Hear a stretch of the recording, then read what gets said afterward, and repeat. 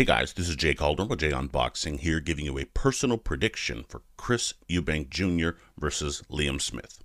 And as always, this is just my take. Your prediction can be left down in the comments section below. Would love to hear them all, especially all you Brits out there. Hopefully there's a bunch of you out there. If you are, please subscribe if you haven't. Would love to hear your picks on this one. It's a good, fun, domestic fight, so leave all that down in the comments section below.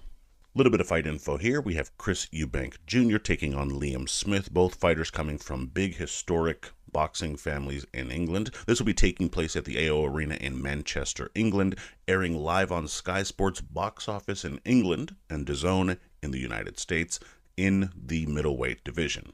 Now, a very fun domestic dust-up with either man getting at least that final run at the world stage if they're able to win. In Eubank, you have the younger, presumably hungrier fighter needing one big win before perhaps going after the gold at 160 pounds. In Smith, you have a former titleist looking for a big name win to propel him into a shot at his second reign as champion. The loser doesn't have the best outlook for their future in the sport. We just have to be honest here. So there are certainly some decent fighters with some decent stakes, and it should be a decent fight as a result. So let's break this one down and try to find a winner.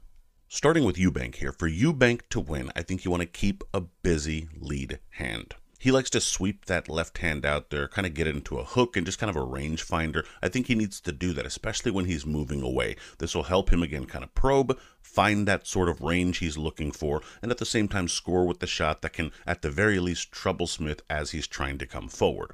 He can also switch things up by trying to use a power jab to time Liam Smith coming in. This will, of course, push Smith back and allow Eubank to try and step forward a bit more when he wants to be more aggressive, which I think at times in this fight he's going to want to do. Ultimately, this should be used to help set up your power shots. You can also use this to go downstairs to try to lower that high guard of Smith, because Smith does, in fact, have that high guard. You can lower it there. Then this will allow for you, of course, to land those bigger shots, hurt him while you're trying to land to the head, and then press forward with your actions as you're getting more deep into the contest. I would also say stay off straight lines. When you're coming forward, don't just rush in with your chin up. You can be a bit too tall at times and not tuck that chin enough. While Smith isn't the biggest puncher and is moving up in weight, you just don't want to give him those free tee-off kind of shots like that. There isn't a reason to do so. And when you're boxing and moving, you want to keep away from backing up too straight. You're pretty good at usually stepping off to the side. You just want to make sure you're doing that consistently and as often as you are backing away. This way, you're giving Smith very little to follow up on when he tries to come in and do some damage himself. Use those angles and that reach advantage that you possess, because you do have 2 or 3 inches on him in that way. You're going to want to make sure that he's going to overextend trying to reach you, and you can then make him pay with those counter shots as you're backing away and staying out of harm's way in the process. And finally, I would say don't look for the perfect shot. Basically, this means don't load up, but it also means more, and so you have to keep that in mind. What it means is you can't hope to just catch a veteran fighter with that singular shot that ends matters right then and there. You can't be that selective. He's going to be at least a bit more crafty on paper, give him the benefit of that doubt, and throw a bit more than you're usually going to throw. Let your hands flow. The shot should be coming a little more naturally. Counter well. You're going to have more power if you let that happen anyway by not loading up. Throw combinations as the fight progresses and use more volume as he wears down to really make him pay for anything he's trying to do to you. Now, switching over to Smith here. For Smith to win, I think you want to jab your way inside. You don't have the reach here, so you're going to have to get inside and make your shots have a better chance of landing. You can't just rush in, you'll get caught. You also can't just walk in clumsily. You have to keep him busy. A double jab will do that. A jab in general, but especially a double jab, because triple it if you have to. This just keeps him busier. It allows for the shorter fighter to kind of use volume to overwhelm him, open up some opportunities, and keep a fighter who's backing away perhaps busier than they want to be. This creates openings because it's harder to throw more shots as you're backing away. And in general, this will force Eubank, a fighter who can be more selective with his shots, to be a bit busier, perhaps exchange a bit more while backing up, which I think gives Smith a little bit more of an advantage there. And this is certainly something you're trying to open up. So double that jab up, triple it up if you have to, and just make sure that you're pushing him back as you do so. I would also say keep a tight guard. Well, you can't be too defensive, especially against the bigger fighter, because he'll just overwhelm you. You have to be selective. Eubank is bigger, likely punches harder, so you have to have a high guard. But again, you're doing so to pick off his shots, and then once he's trying to move and reset, you're jabbing your way inside, getting some more action going once you're in the range you're looking for. Volume does not mean the guard has to drop and you just stand there looking to exchange. It means you have to make sure those hands return home when they're done being thrown. Once that happens and you get into that rhythm and pattern, you can pick his shots off, land with more of your work, get more things going as you press the fight forward, and overwhelm Eubank down the stretch if you can keep that consistency going throughout the 12 rounds.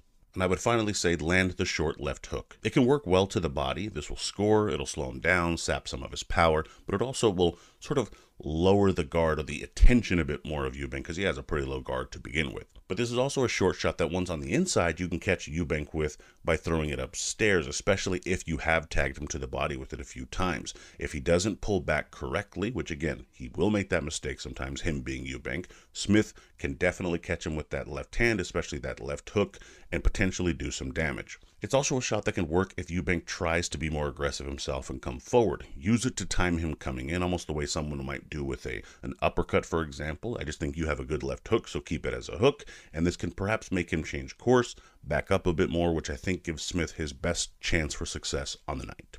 Now, in terms of my pick here, while it could be close early on, my prediction here is the favorite in Chris Eubank Jr. Perhaps if they were a bit closer in natural size and age and what have you, my pick would be different. Smith is a bit more seasoned, a bit more polished as a pro.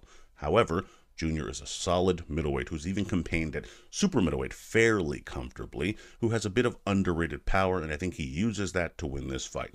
Smith will be aggressive, look to press Eubank back, and Chris will look to be patient, back away and circle, looking to set up more of his work as he typically does. As Eubank gets more warmed up, he will begin to start landing bigger shots over the top as Smith comes in, and then begin pressing him back much more in those kind of middle rounds. The weight of the shots will trouble Smith, who's been a career junior middleweight for the most part, especially that sweeping left hand that sets up the power right hand down the middle. This will help kind of get rid of the guard, and then as he's exposed, land a bit more. In those middle frames, it'll be tougher for Smith as Eubank goes through the gears, landing consistently. Later in the fight, Eubank will stun Smith and finish him off against the ropes as a towel is thrown in or as the referee steps in to halt the action. Winner, Chris Eubank Jr. via late fight stoppage. Now, in terms of the betting odds here, you have Eubank as a pretty sizable favorite coming in at a minus 260, with Smith coming in at a plus 190. Not a great deal of value in the Eubank pick because I do think he is the favorite, but again, this isn't a completely unwinnable fight for Smith. Smith, on the other hand, you're getting 2-to-1 odds. If you happen to despise Eubank, which a lot of people do, or if you just think Smith wins this fight in some kind of close competition or has more power than perhaps some people are giving him credit for, it's not terrible odds there. Again, a small bet that you're willing to lose seems to make sense there. In terms of the over-under, it's basically predicted to go as a decision here, but the over-under that I found that seems the most plausible anyway is a 10.5, with over being a minus 315 and under being a plus 210. Personally, this to me is where the value is. If you happen to believe, like I do, that Eubank stops Smith, a plus 210 is wonderful for you. You could even get a bit deeper into the weeds and pick some kind of late round selection specifically for Eubank and find some really tantalizing odds. He is expected to be the winner, and the fight is predicted to go the distance. But again, if you believe what I believe here, that he stops Smith, you can really find some decent odds. But 2-to-1 is not that bad to begin with. So in any event, those are your odds. And for the new year here, my prediction record is 1-0 with one exact. But let me know what you guys think down in the comments. I'd love to hear your thoughts, predictions, bets, so on and so forth. And do you think this fight actually goes the distance? Again, odds makers are saying that it does, but I'd really be curious what you guys think down in the comments section below. Please be sure to like, comment, share, subscribe. Follow me on Twitter at jcalderon_JOB. You can email me at jagonboxing@gmail.com. Would love to hear from you there. Also, be sure to check out jagonboxing.com for the schedule, results, betting odds, rankings, news, all that good stuff. Just recently updated the schedule, and it's filling out really, really well for 2023. Already a better year than last year, in my opinion. So go ahead and check that out there. And as always, until next time.